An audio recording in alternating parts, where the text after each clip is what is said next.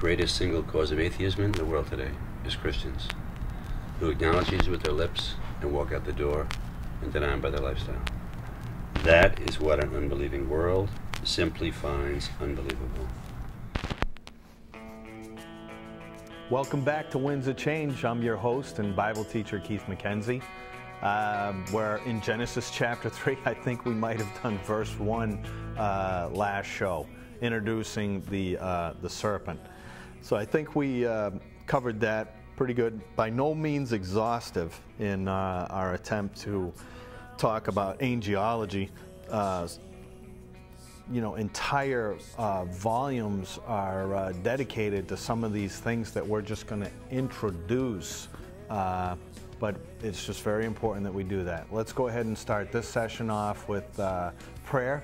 Father in heaven, we thank you for today. We thank you, Lord, that you've given us your word. Your word is a lamp unto our feet. It helps us not to stumble. And we need your word. We need the illumination by your Holy Spirit. Give us eyes and ears to both see and hear what your word has to say to us today. Bless us and help us to be able to worship you in spirit and truth, because that's what you desire, and we want to fulfill the desires of your heart. In Jesus' mighty name, amen. All right, so let's go ahead. You got your Bibles? Genesis chapter 3. I think we're going to cover verse 2 right now, but some of these things will pick up some speed as we go through here. But it's going to take a little while because we have a lot of very important topics, as we discussed last week, on being introduced here in this chapter. So let's just go ahead and reread the first couple of verses, and then we'll touch on that. And it says, "Now the serpent was more cunning than any beast of the field which the Lord God had made. And he said to the woman, Has God indeed said, You shall not eat of the tree of the garden?" So Satan introduces, the serpent introduces that doubt. Now right here, what we want to look at in verse 2, it says, "And the woman said to the serpent," says, "We may eat of the fruit of the trees of the garden." Okay, that's true. "But of the fruit of the tree which is in the midst of the garden, God has said, You shall not eat." Now notice here, it says there's a little comma, and it says, "Nor shall you touch it, lest you die." God didn't say that. This is already here. We're just into the very first part here of Genesis chapter 3. And we already have, we have the creation, right? God gives some commands, be fruitful and multiply, tells Adam, not to eat of the tree that's in the midst of the garden. And so if we look in Genesis chapter 2, verse 17, if we back up just a little bit, and it says, "And the Lord God commanded," okay, it was a command, saying, "Of every tree of the garden you may freely eat, but of the tree of knowledge of good and evil you shall not eat." That's it. That's all he said. You shall not eat. And it says, "For in the day that you eat of it, you shall surely die." That's Genesis chapter 2, verse 17. But Eve says, she adds, "Nor shall you touch it, lest you die." That's religion. Religion is always adding things to God's Word. God's Word actually closes out in Revelation chapter 22, verse 18, it says, "For I testify unto every man that heareth the words of the prophecy of this book, if any man shall add to these things, God shall add unto him the plagues that are written in this book." So, we already find that man is adding. So this is where legalism, if you've ever heard of the term, comes in. It's where good people, they think they're doing good, but what they do is they know that this is sin, okay? And then they say, okay, we're not supposed to, eat this. And so what they do is they put up a fence because they don't want you to eat it. Then they put up another fence, which God didn't put, with legalism, and then they say, no, you're not even supposed to touch it. No, you know what? Smoking cigarettes is a sin. Wearing your hair long is a sin. If you don't wear the right color hosiery in certain places, they keep adding all these things, and that was the problem of the Pharisees during Jesus' day, because they had put tradition, man-made tradition, on par and even above the Word of God. That is legalism.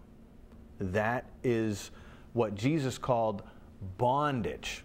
It said they add to you these things, burdens, heavy to carry, because we weren't meant to do that. God, and I love it, it says, He came to set the captives free. And that was Jesus' mandate when He was quoting from Isaiah in Isaiah chapter 61. He says, I come to set the captives free. It was a jubilee. He was, telling people that they were putting legalistic things that aren't found in the Word of God, right? They put those fences up and they were adding to the Word of God. So that's another reason why we need to read the Bible and find out what it's there for, right? So let's go ahead and keep going. So, we surmise here, or at least I do, is that Adam, didn't want her to do that, so he started setting up that fence around that tree, because touching it wasn't the sin. Obviously, it would probably, a little more drawn in. But verse 4 says, Then the serpent said to the woman, You will not surely die.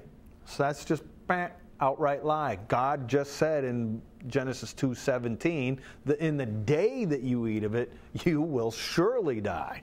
And now here the serpent says, You will not surely die. So again, he impugns the character of God. We can see why he's in a lot of trouble, right? And so he lies. So there he's, the scriptures call him the father of lies. Satan, I've seen some cartoons where, Jesus is speaking and Satan's sitting there all, kind of frumpy and stuff. And, Satan says something like, well, how do you know I'm lying? And Jesus says, well, your lips are moving, and that's, the kind of the thing. But I tell you what, the most effective lie, right, has a little bit of truth mixed into it. And you'll hear from me, rat poison is 99.9% nutritious. It's a very, very small part that is poisonous to rats, which probably just means that rats are a little more discerning than people, because there's some, New Age philosophies and all kinds of other nonsense that's out there that does it has a hook, right? And it's baited, right? But it's death, spiritual death. Just enough there to get hooked, right? And then they get them.